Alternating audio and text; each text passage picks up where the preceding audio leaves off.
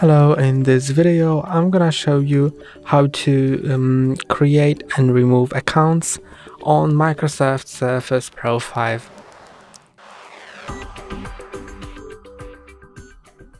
To create and remove account, go to Settings, and in Settings go to Accounts. Now you can find Family and Other Accounts. And to add a new account, click on Add Someone Else to this PC. Then it will get you to this Microsoft account, so you can log in with theirs, with that person's Microsoft account.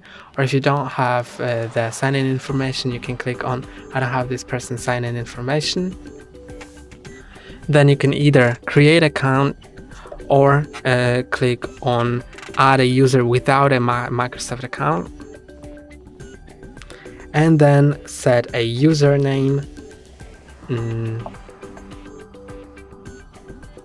and enter the password. You can just leave it blank if you want to create a user without a password, and that's what I'm gonna do, but I advise you to set a password, then click on next, and you can see that the new account has been created.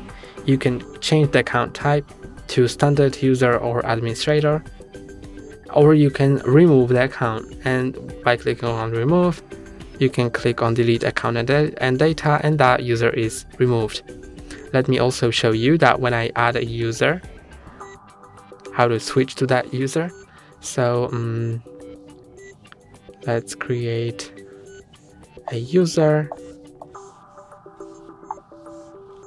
then click on next, and now when I click on the start button, I can click on the account and click here to switch to another account. Then click on login, and it will log me into that account. And that's all for today. Don't forget to like and subscribe. See you next time.